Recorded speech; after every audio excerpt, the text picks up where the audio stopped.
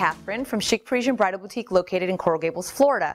Today we're going to be talking about what colors you cannot wear to a wedding. My suggestions on what colors not to wear to a wedding, first and foremost clearly, is ivory or white. You don't want to even closely resemble, even at all, the bride. You don't want to overshine or overpower her because first of all, it's not nice, and secondly, you will not be friends any longer. So this is a perfect example, not simply the colors are very bright and vibrant, which would be great if it was on a different colored background, but a lace ivory dress is really not appropriate to wear to a wedding. Like I said, you want to be as far removed as looking for a bride as possible to not ruin someone's very special day. I hope you found these tips helpful and my suggestions on what colors not to wear to a wedding, and we'll see you next time.